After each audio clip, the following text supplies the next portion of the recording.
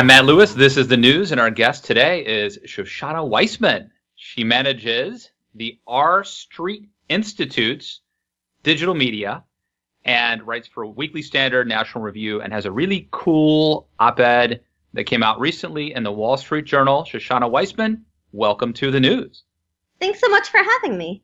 Great to talk to you. And I want to ask about Twitter. I mean, you are huge on Twitter. You were great on Twitter. You do super fun and weird things on Twitter. You were getting paid to help stodgy, in some cases not stodgy, but to help conservative outlets and institutes be better in digital media. And I want to know how you sort of honed your craft at Twitter, and were you ever afraid that you would like maybe not get hired because you were, I don't know, having pictures of sloths or Ben Sass holding a kitty cat? Like, did it ever worry you that what ended up becoming a really cool and neat and fun Twitter persona actually might not work out?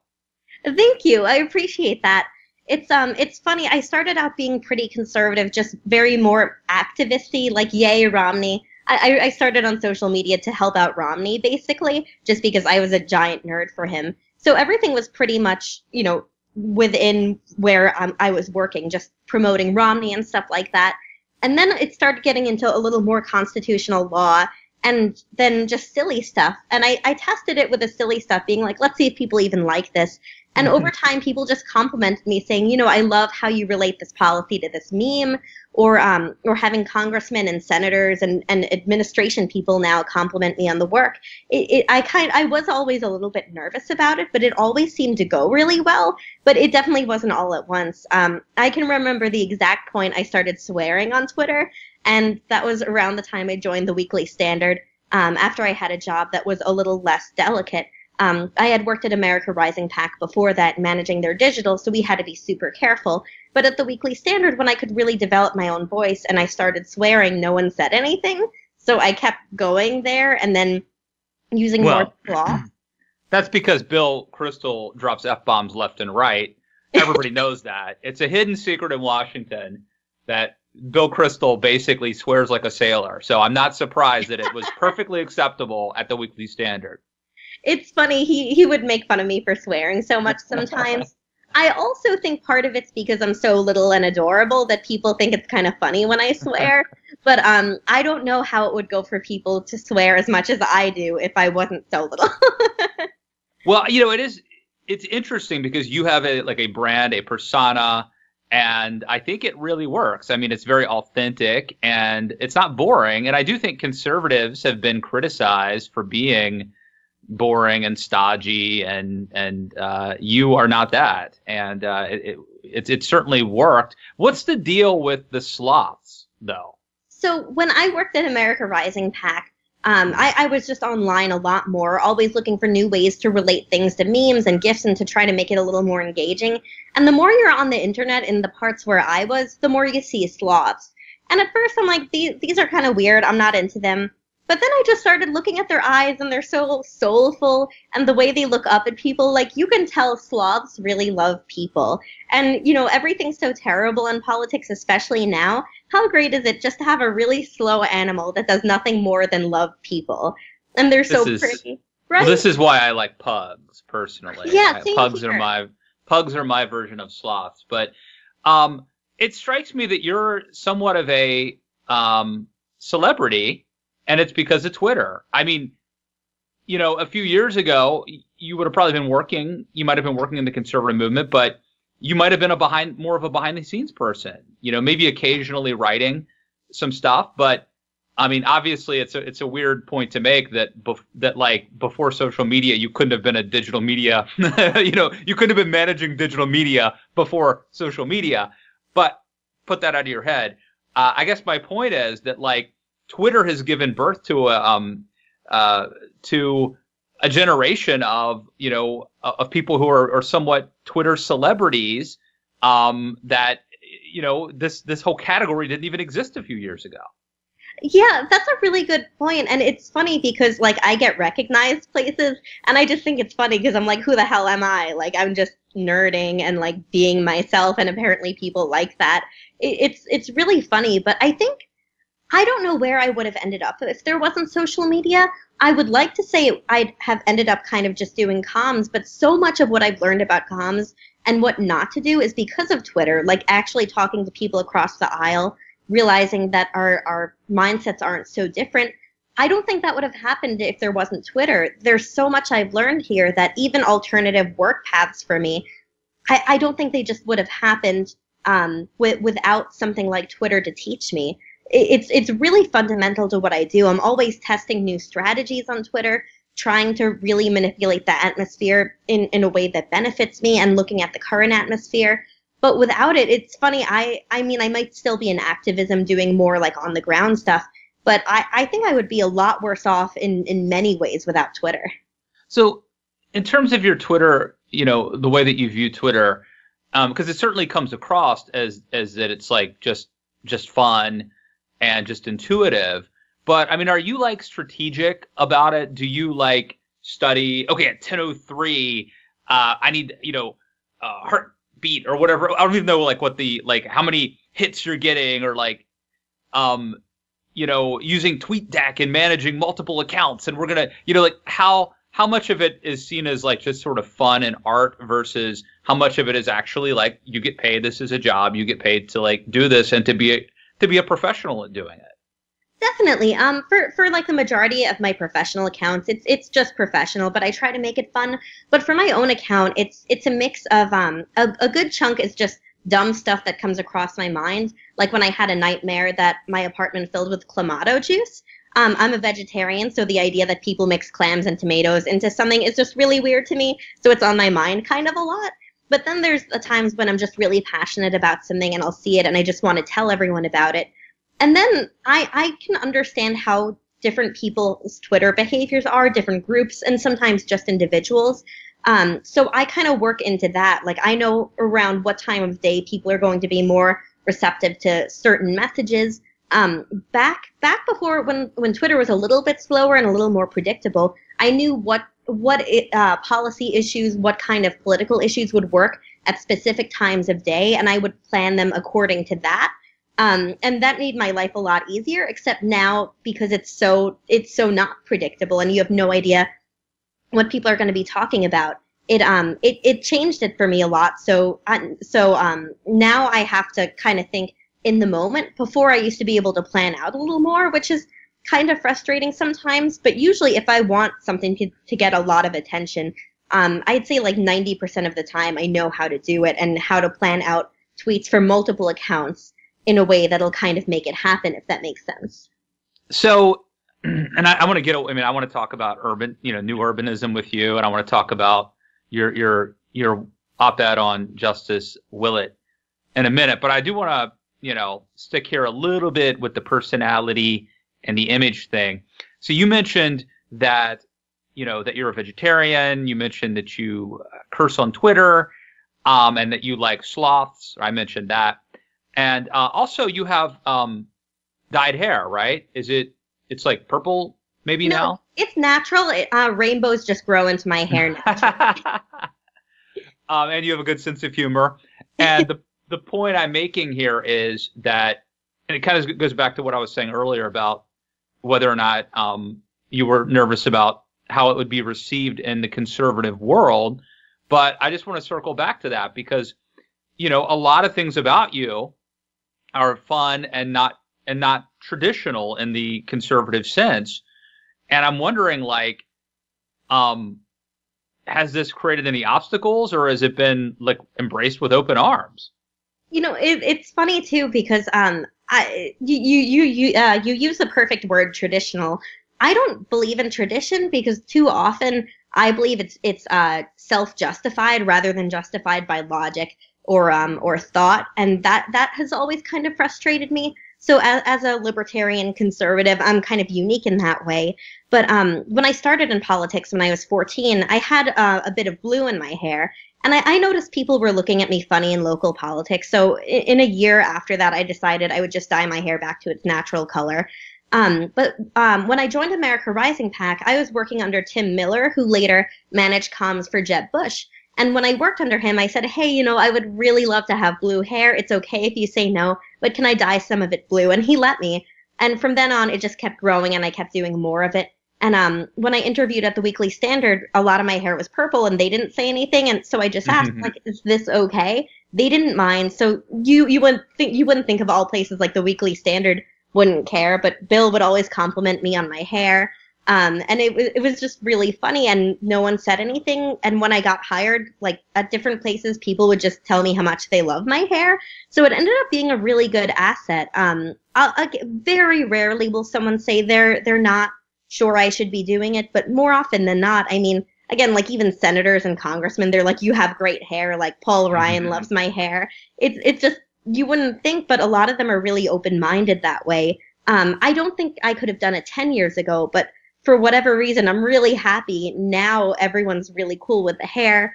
A lot of them enjoy the swearing too, even if they can't themselves. But I think it's important to have like a brand too. I mean, I thought about, the problem is like at my point in life, you can't like retroactively decide to be eccentric or to have during the Romney era, I thought about wearing a monocle as like maybe my hook.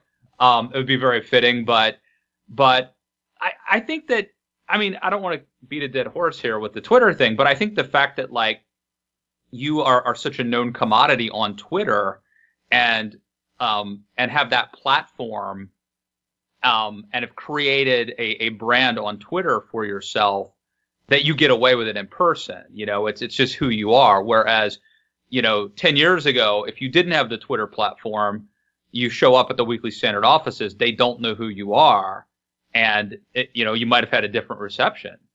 Not receptionist, but they might have received you differently. That's a really good point. And I think that a lot of my success is owed to Twitter. It's funny, even the scholars I've met, the people who've influenced my thinking, I met so many of them on Twitter. And I know that a lot of people at the Weekly Standard, we were either Twitter friends or they knew of me through Twitter. And I mean, maybe if before Twitter and the interview, they realized that I was still pretty ideologically conservative, it would have been different. But it's certainly hard to say. It's nice to see a lot more people doing the fun hair, like Cato's digital person, Kat Murty is awesome, and she has really fun hair. But I'm not sure if she could have done that 10 years ago either, because people would see the hair first rather than the thought. So I think that's a really good point. Maybe that's it. That's kind of why it's become a little more accepted. So I want to ask you about your brand of conservatism, which I think is pretty consistent with mine. Although I was never a big Romney fan, and I know you were, but I think we both like Ben Sass, and we both are into center right libertarianish conservatism in a way that could appeal to young people, to urbanites. Unfortunately, it seems to be very out of vogue in the era of Donald Trump. I think I wrote that book a couple of years ago, and the Republican Party promptly did exactly the opposite of what I told them to do, and still won. But of course, it's called Too Dumb to Fail, so in a way, my title ended up being proven right. Yeah. But I just wanted to get your take on that. I mean, have I accurately described your brand of conservatism? No, absolutely. And I think you're one of few who really sees eye to eye with me on this stuff. I mean, I grew up like a Hannity conservative. When I was a teenager, I thought Hannity was brilliant. I've learned since then. But growing up over time and seeing what was working and what wasn't, it just seemed like, I mean, I'm very libertarian and very conservative, but I feel like too many people associate that with not caring and not caring about cities especially. And that's just really dumb. It doesn't make any sense to do that. And over time, I started seeing all the opportunities for conservatives in cities and with groups we just don't talk to a lot. And your writing and your book always really resonated with me. Especially, you had this one really great piece explaining why conservatives see the rural as good and urban as evil. And just immoral, and it's so true. It's all based on false premises. There's some basis in religion a little bit for it, And, I used to think that way too, because that's what all the conservatives I looked up to told me to think.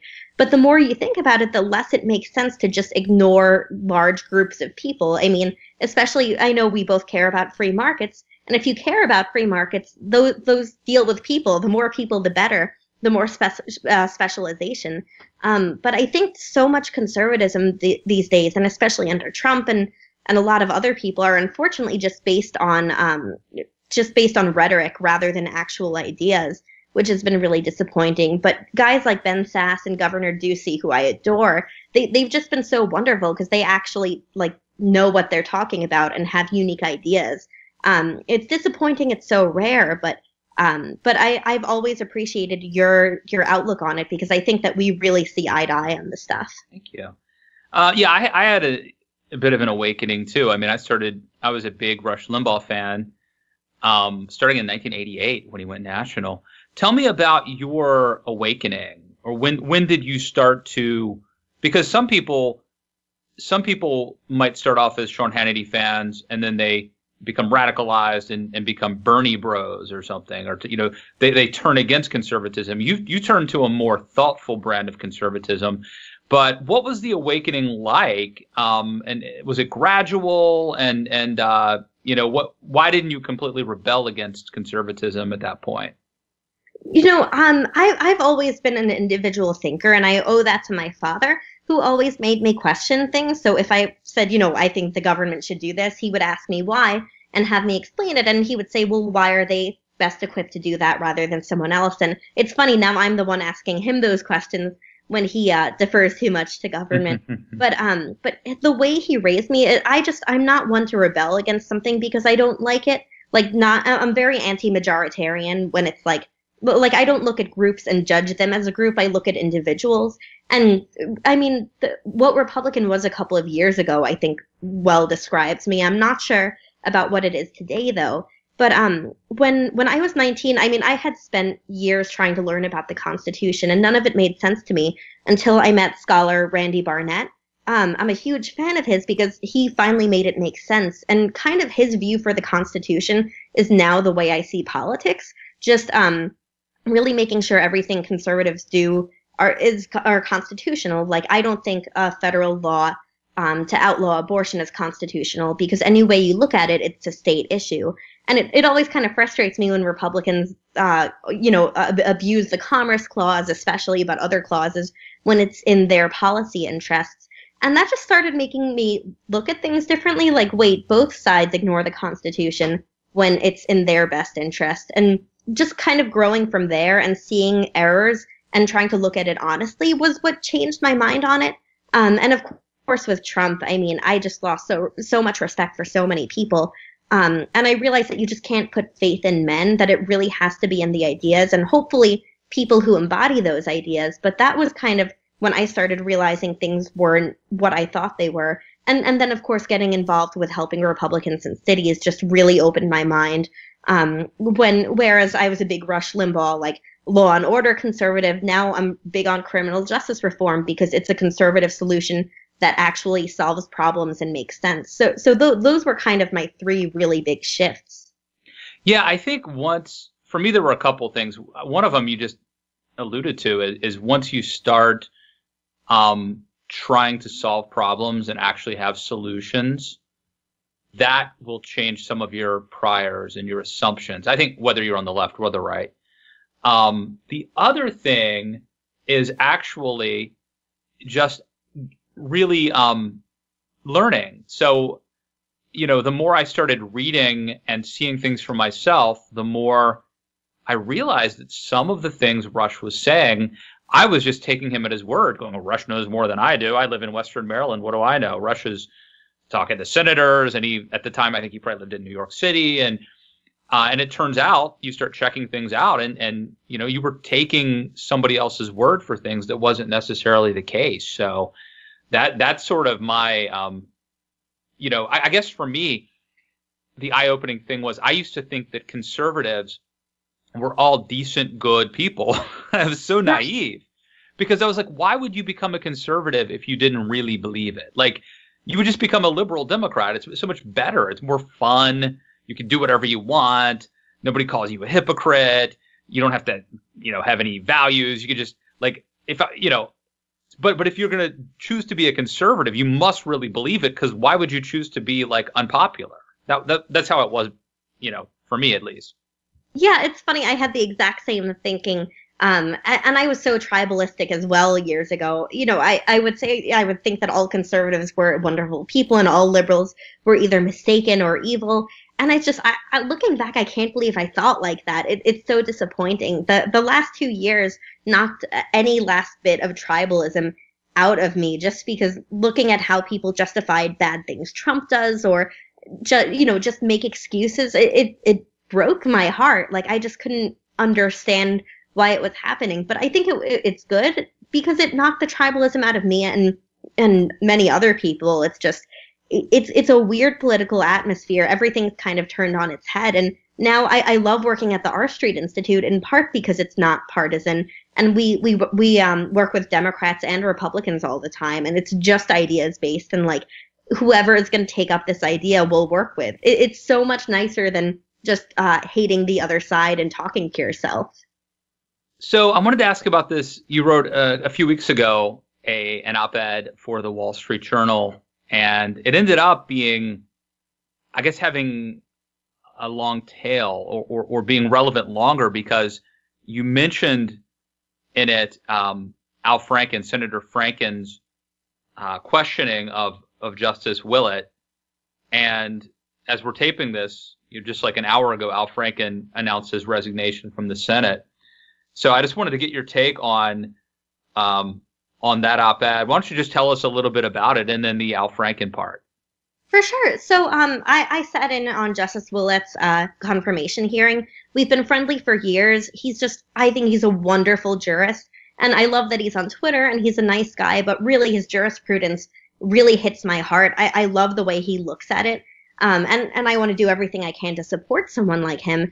I was really livid in the confirmation hearing. Like, at least with Gorsuch, people did ask about his jurisprudence. Nobody, not one Senate Democrat, actually talked about any opinions he'd written or any dissents he'd written. It was all tweets. They said, what I just couldn't believe was Senator Leahy was grilling him over this tweet about bacon. He had tweeted after the Obergefell oral arguments that he can't wait until he can marry bacon.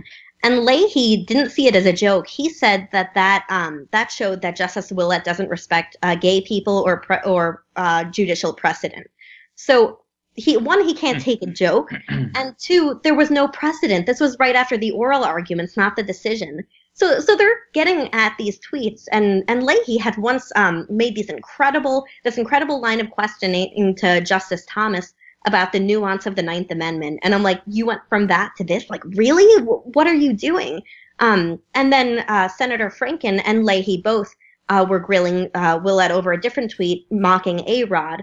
And it used the story of a transgender girl. It's I forget the text of the original tweet, but it was clearly just mocking A-Rod. And instead, Senator Franken wouldn't believe what Willett was saying. And Willett was trying to put it in context, because like A-Rod had just gotten dropped from something, and it was like, go away, A-Rod. And Franken said, sometimes when you don't get the joke, it's because it really wasn't a joke. And Franken has the famous joke he made about sexually assaulting someone. And then the next day it turned out he actually did sexually assault someone. And it turns out there were many, many more stories of that. I wasn't expecting that. Like, I was just expecting to say, Senate Democrats don't even care about jurisprudence. But it's just a hypocrisy. Like, you've got to be kidding me. Like, you're looking at the tweet. We've heard of karma, but that was like instant karma, actually. Yeah. Like he doesn't. Now I'm sure Al Franken wishes that other people had more of a sense of humor. But right? You know what? If they don't laugh, maybe it means his jokes weren't that funny. Right, exactly. It was actually funny because I was asked to write the Wall Street Journal piece, and during I was writing it, and then the Franken news came out while I was writing it, and I'm like, I guess I'm adding this into it. And Leahy, who was grilling Willett, had later tweeted, more or less fat shaming Donald Trump. And I'm like, you're kidding me. You're telling me that Justice Willett isn't qualified to be on the court because he joked about bacon. but you can fat shame on Twitter and like that's okay. The double standards, but especially with Franken, like, I mean, I was just floored. This was still, I mean, only a month ago. It feels like forever ago, but still kind of early on in all the scandals rolling out. And I didn't expect that he'd be resigning. Fun fact too, one of the last things Franken did as senator was vote against sending Willett to the floor. I was just livid. I'm like, you've got to be kidding me. Like, really? Like, you're still on this after all that came out about you? So before I let you go, I do want to ask you a little more about the Twitter feed, and I see now your handle, not handle, but like your bio or whatever, your name is CFPB Director, Sloth Division, Shoshana Weissmann. And your handle is Senator Shoshana, and it's really funny because people will tweet you thinking you're an actual U.S. senator, and you will respond saying, like, send $10,000 to my Capitol Hill office and I'll talk to you about this issue. Has anyone ever gotten like really livid believing that you are a senator and having you try to shake them down? Oh yeah, there's there's a handful of different responses I get.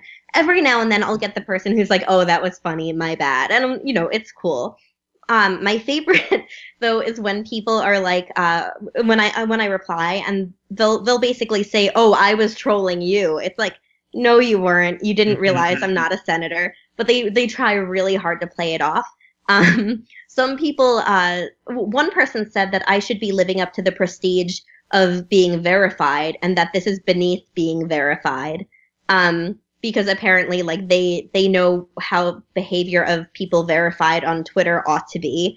But it's just the lack of humor with it. It's like, come on, you messed up. You thought I was a senator because you didn't do your research. Just laugh it off. And they won't. They get so mad. Sometimes they'll retweet me and then say, look at this, a senator's trying to get me to bribe them, which I always enjoy. It's too much fun not to have fun with. The only times I avoid it is if it's like about a really sensitive issue like sex trafficking or something like that. But if it's about the tax bill, like, you bet I'm going to have fun with that. Oh, I love it.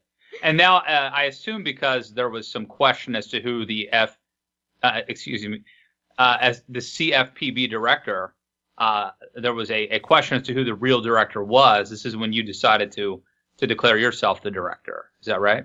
Oh yeah, of course. And actually, I have the most followers of any CFPB director. So I think that actually makes me the legit one. So there's going to be more sloths in the CFPB. I hope Elizabeth Warren is okay with that. But that's just kind of where I'm taking things now. So do you think someday you might actually be a senator? Possible? No, it sounds like the worst job ever. I love Ben Sass and I love Senator Mike Lee and some others, but just like, their job sounds terrible. It sounds like they don't have a lot of fun. I get to work on all the policy I want and say whatever I want and help out all these different people. And I love my job. It's the best I could imagine. Like, I don't know why anyone would ever want to be a senator. It just doesn't sound fun. Where are you from? I'm from Long Island. Okay. So I could never get elected there. Well, we could probably figure something out. We'll establish residence somewhere, and you can make it happen.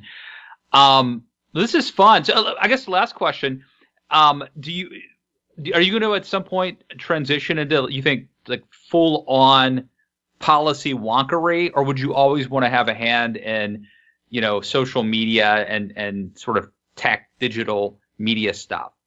I think for the foreseeable future, I just want to stay in digital. I love it so much. I learn so much, and I love instant gratification.